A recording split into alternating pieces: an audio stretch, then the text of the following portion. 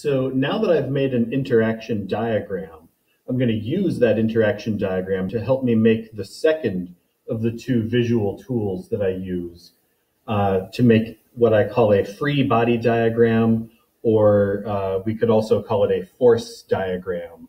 I usually try to avoid saying force diagram because interaction diagram, force diagram sound so similar. I just want my name to reflect that they're a little bit different. So I'm going to call this a free body diagram. If you want to know more about that particular word choice, you can ask me some other time. But a free body diagram makes use of the interaction diagram. The interaction diagram is great for showing what is interacting with what else and is always my first step. But the free body diagram is going to help us identify more clearly for the forces that are acting on that system.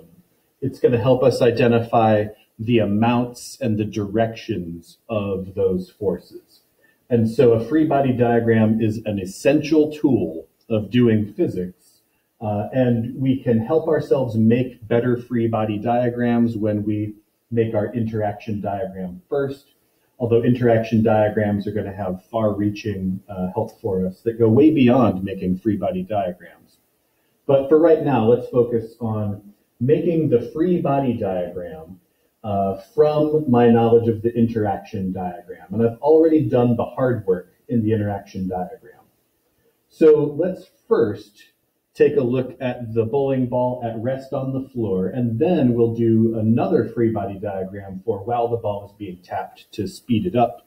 Let's remember that just like with the interaction diagram, these free body diagrams are for at a particular moment in time. So like we could pause the video at some moment and we're thinking about what forces are happening right now. Let's remember that forces are interactions. And so things either are interacting with each other in this moment or they aren't. And that's how we always need to be thinking about forces. So this is at a moment in time. We're not interested in the long history of the years that this bowling ball has been in existence. We're not focusing on what happened to the bowling ball 10 minutes ago. We're not focusing on what happened to the bowling ball 10 seconds ago. We're focused on what's happening to the bowling ball right now in this exact moment.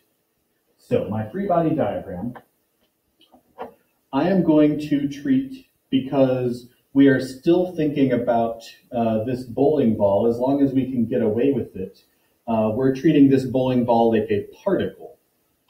The bowling ball doesn't have a size or a shape that we're concerned with. The parts of the bowling ball aren't really moving relative to each other. So I can think of the bowling ball as just a dot, just a particle. And so I'm going to begin my free body diagram by just drawing this little particle dot. And I think it might help if I just sketch out some axes: vertical axis, horizontal axis, with my dot right at the center. And now I want to think about what are the forces acting on this bowling ball. The bowling ball is the system, the stuff that I'm interested in. I already identified on my interaction diagram. And so now I'm just going to draw those individual forces acting on the bowling ball onto this free body diagram. Now we've already decided that there are two forces on the bowling ball. There's a gravitational force from the earth, and there's what we call a normal force from the floor.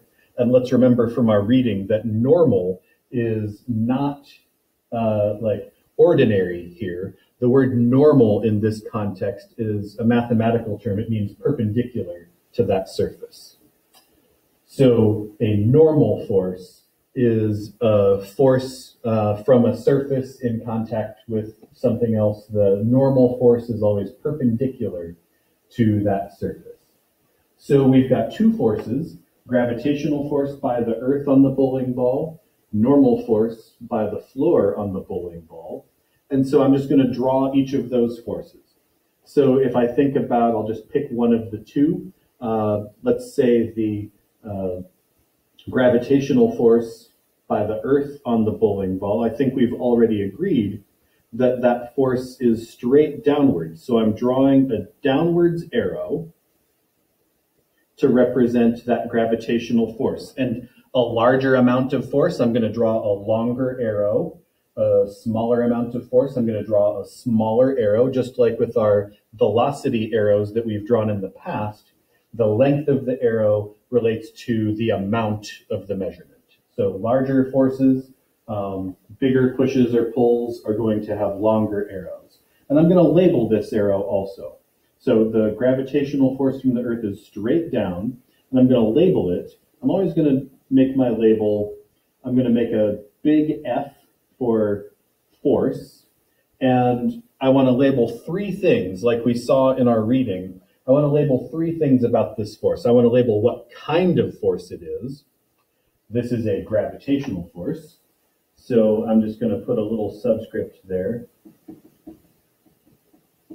Gravitational force, comma, and I want to label by what noun, on what noun. We call the thing by that's doing the force to the other thing, we call the agent. The object is on the receiving end of that force. So I would say that force is by the Earth on the bowling ball. Now, it's likely that you're thinking, wow, that's a lot of writing for one force. And sure, it is.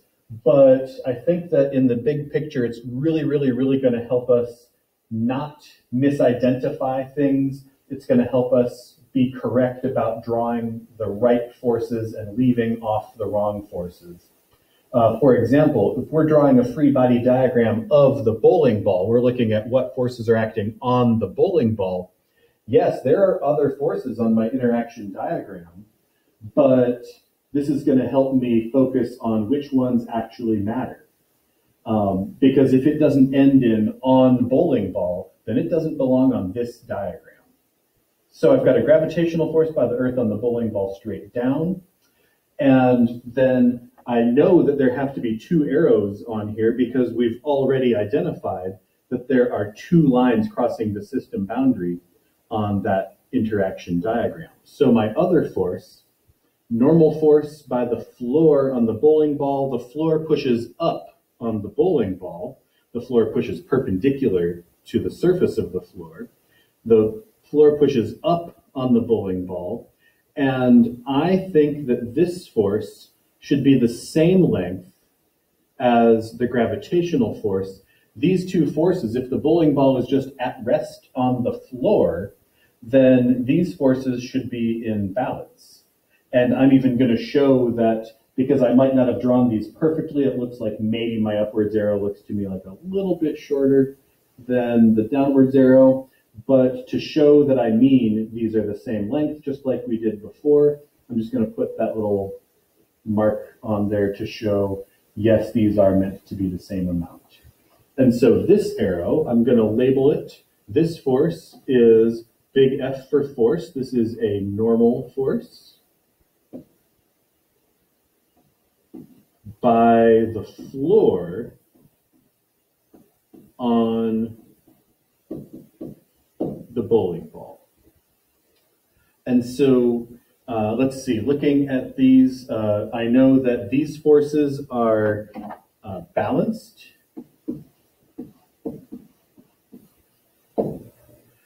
Something else that I feel confident in saying about this situation is thinking about, is the velocity of the ball changing or not changing? Well, it's just sitting at rest on the floor. The velocity is not changing. But my free body diagram is complete, and I know that my free body diagram is complete as long as my interaction diagram is correct, because there were 2 lines crossing the system boundary on my interaction diagram, means that there are 2 forces, and I have drawn them both. Now, I could, for the second free body diagram, let's recognize that a lot of this is the same. So I'm just going to repeat that Oops. Forgive me. So here is my free body diagram again. I still have that same normal force. The floor is pushing on the bowling ball just as much and in the same direction, whether I'm tapping the ball with the mallet or not. The gravitational force by the earth on the bowling ball is still there. Both of those are still on my interaction diagram, but the one difference now, at this different moment in time from before, is that the mallet is now hitting the bowling ball. And so I need to add one more arrow for the mallet on the bowling ball. And I've got 1, 2, 3 forces on this interaction diagram. So I'm going to need 3 arrows on my free body diagram. So thinking about the mallet pushing the bowling ball, I was pushing the bowling ball with the mallet to the right. So I'm going to need to show that the mallet was pushing the bowling ball to the right. Now I drew that arrow a different length. I have no idea how much that push was compared with the normal or the gravitational forces on the bowling ball. I certainly didn't make any measurements about it. So I'm just showing an arrow of some unknown length. I don't know an amount, but it's almost certainly different from the other ones. And so I just need a label on here. So this is a force, it's not a normal force exactly, similar, but I'm not going to call it a normal force. Let's leave that for like surfaces. It's not a gravitational force for sure. I'm just going to label this as a push by the mallet on the bowling ball. And so now I know that this free body diagram is completed because I knew that there need to be 3 forces on my free body diagram because I had 3 lines cross the system boundary on the interaction diagram. And I've got all 3 of those forces shown on the free body diagram. But what's different about the free body diagram compared with the interaction diagram is that the free body diagram shows us amount and direction of each of those forces. Now, if our previous free body diagram showed forces that were in balance, these 2 forces, the normal and gravitational forces, those are still in balance with one another. But now there's a third force that's not balanced out. So maybe I could call this situation where the bowling ball is being hit by the mallet, maybe I could call this, I could say that those forces are unbalanced. And this is a situation where we know that the ball is speeding up. We've already had these conversations. So we know that in this situation, the velocity is changing. Anyhow, this is how we draw a free body diagram. This is an essential tool of doing physics.